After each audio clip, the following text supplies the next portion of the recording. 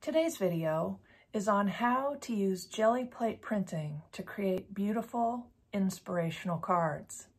Hi, I'm Vicki Reed with Paint by Heart, and today we're going to be looking at making these beautiful cards which you can send out to people in your life that are going through challenging times. I know I've needed to send these out more often recently to people that are going through some really challenging things.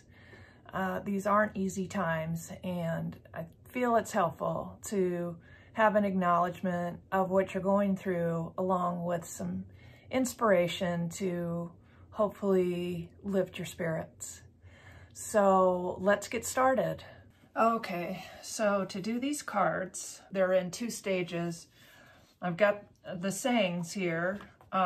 This one, which I love for people who have just lost someone dear. And this one for resilient people going through difficult times. And these are on sort of a cardstock, and I'm going to print those first, and then I'm going to print a background for the card. I'm using black stock and interference pigments because I've been getting some really fabulous results. All right, so for the sayings, the paint has to be very transparent because if it's too strong, it will just obscure the words, and the message, while it's there, will kind of be lost.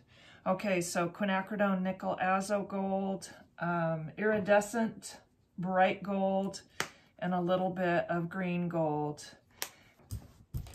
All right, so I'm brayering this out on an 8x10 plate. I'm going to use a very subtle pattern using my Trivet, which is a honeycomb pattern, which I love. And actually just a little bit of Lego, which is another really kind of fun, subtle pattern. And the bottom of this little glass, which is also a fun pattern.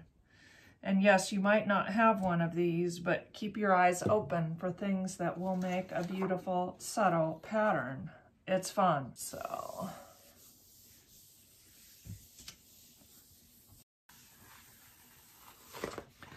Okay, that's looking good.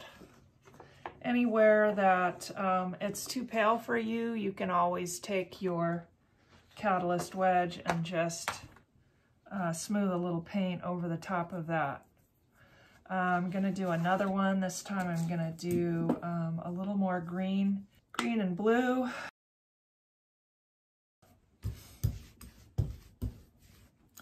That was green gold again. We'll do a little bit of the Nickel Azo Gold, and then some Manganese blue hue. Again, all very transparent so that we'll be able to see the text through the paint. Okay, so let's do one of these.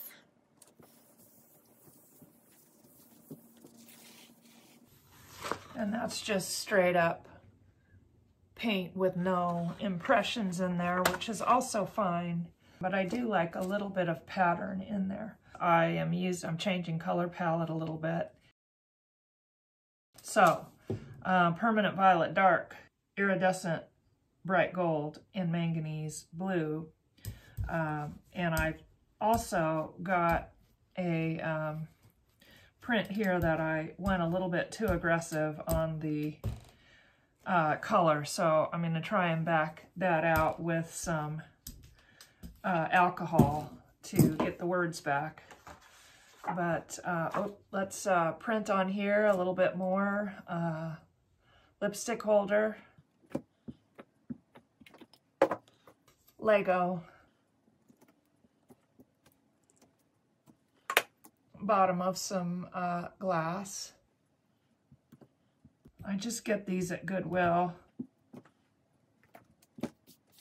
So fun. I think it's actually working better that there's some paint stuck to it. All right, let's get this one.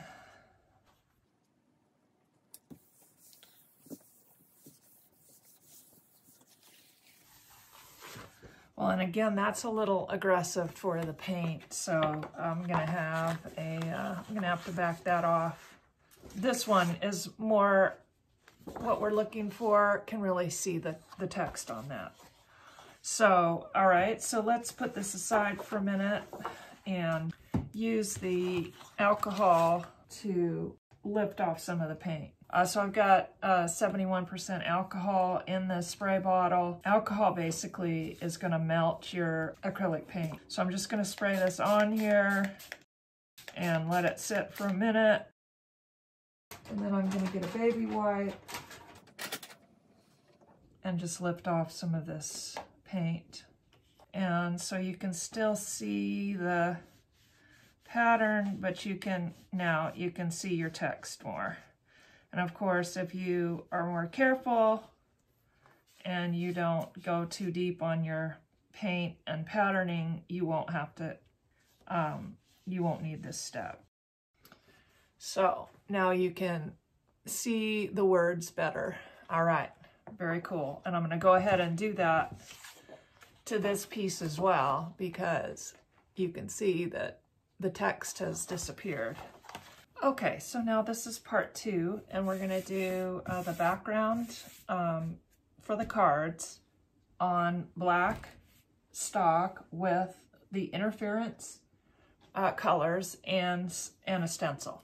And I'm hoping that this stencil is not too clogged with paint, because it's time for it to be cleaned. And as I've mentioned before, I'm not great about that.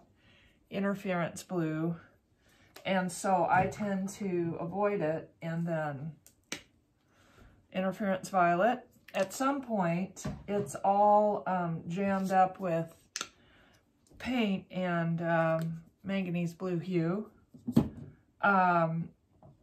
You can't, the stencil's too thick to get a good print. So hopefully that's not the case right now. Quinacridone Magenta. And just the tiniest bit of nickel azo gold. I think gold would have been better, but we'll see what happens. And then we're just gonna brayer that out. And what I've been getting when I'm lucky is sort of an iridescent rainbow effect. So fingers crossed on that. And we just need a base coat starting out. So we'll just get a couple of those. Yep, looking good. Okay, let's get a golder one. So iridescent bright gold, nickel azo gold. Maybe we'll try and do kind of a green one. Green gold, and the interference blue.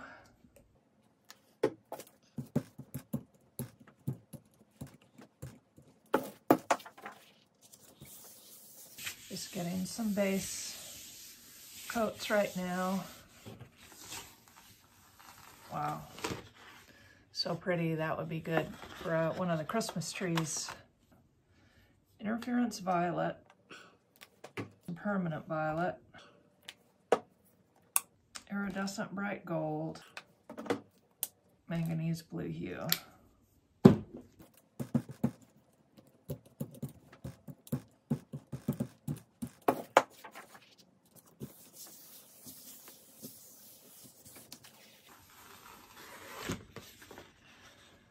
Now, of course, we want a good strong contrast over this.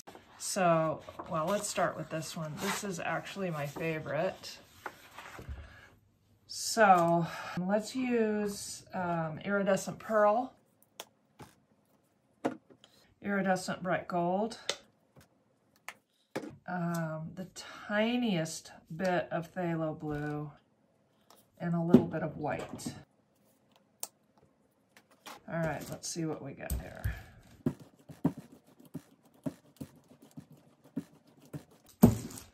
Okay, and our stencil. This is from Joggles. This is an Elizabeth St. Hilaire stencil. I'll put the information, I'll put the name of it in the link below. And then this is going to need some good pressure to get into all those spirals. And of course you can check and see how you're doing, which makes it really easy. You just go back and press a little bit more where you don't see the design.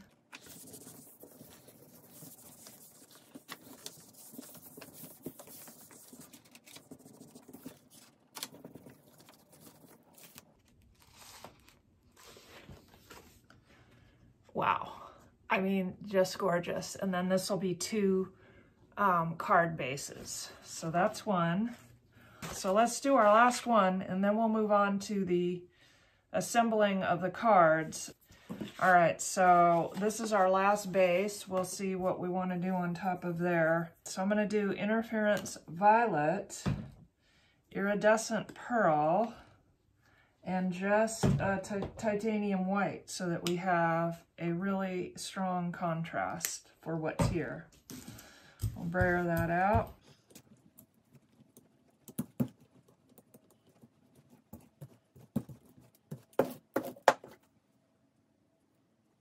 Okay.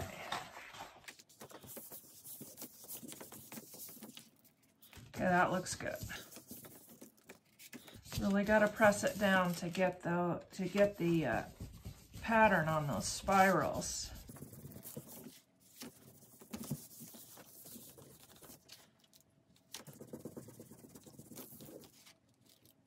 All right, but this is looking really good. Wow. All right, well, that is looking great. I guess we could pick up one more ghost print here. With this really light, I think I'll do something really dark on top of that. Let's whip out the ultramarine blue.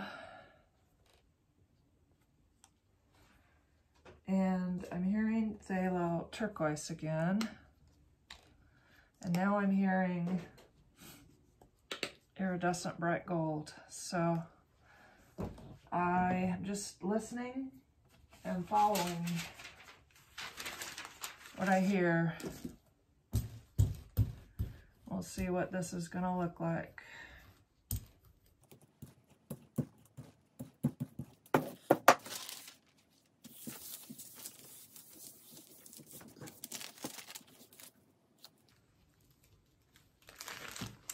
That's a nice one.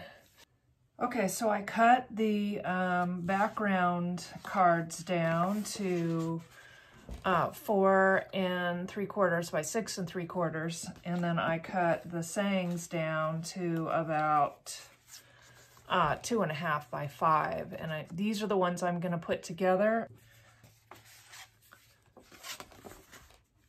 Iridescent, or the interference pigments over the black, I just think it's spectacular. So I'll put one together, I'll put one card together, and then you'll know what I'm doing. I'm using the ATG gun, and then I'll come back and show them all to you just right before we say goodbye for the day. And I hope you had fun watching. It's so fun. I'm so enchanted by the Gelli plate, having such a good time.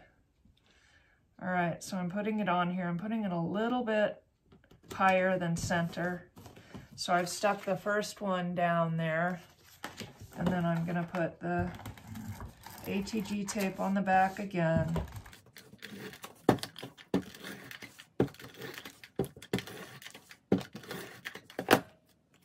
And put it to the 5 by 7 Strathmore blank card. And there's your card ready to go. So fun.